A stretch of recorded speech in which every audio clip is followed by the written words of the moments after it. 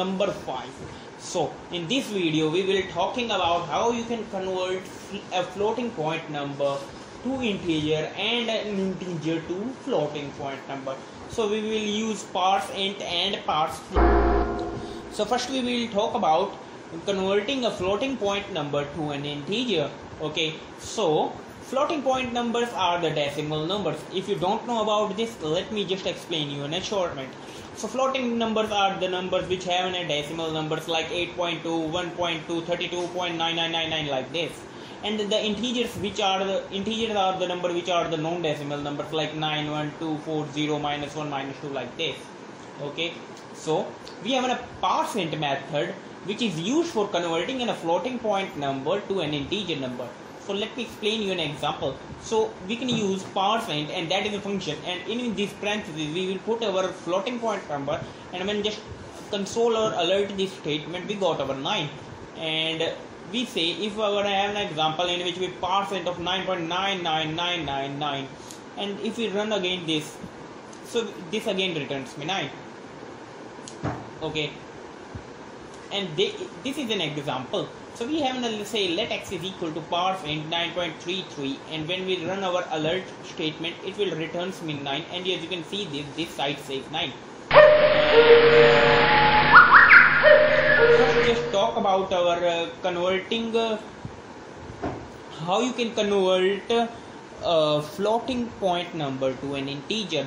So we say we have an x integer, and we say let x is equal to 9.124 like this, and converting this number to parseInt, we say parseInt in this way, and just close this number in the parentheses, and then say alert and x, and this will return me 9, and we will see. So opening again cmd cd documents cd, okay, so cd documents, and in the directory, and then running our HTML file, so index.html, and as you can see, we got our 9 in our output. Okay, no problems in that. And what about if we have a number like 9.9999, saving with Control S and running this HTML file? So we got again our 9. So any number which is after these points should be ignored in this method. Okay, so we see how actually we can, or let me show you one more example. So well, if we have a string in that place, then what is our output? Let's see. So we got our nan. So what is the meaning of this nan? Is not an integer, not a number.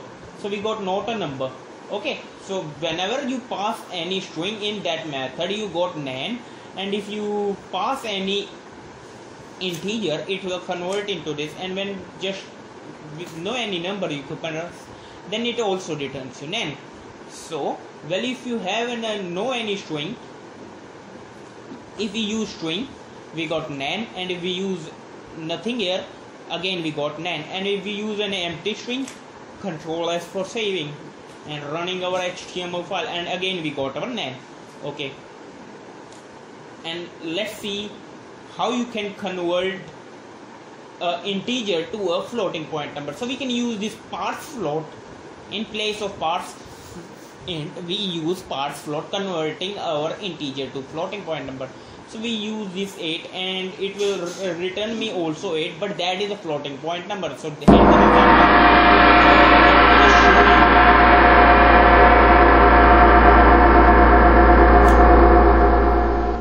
so we have now say let x, and that is equal to 9 only, and we need to convert this into our floating point number. So we say alert, and then say parseFloat, and of this x.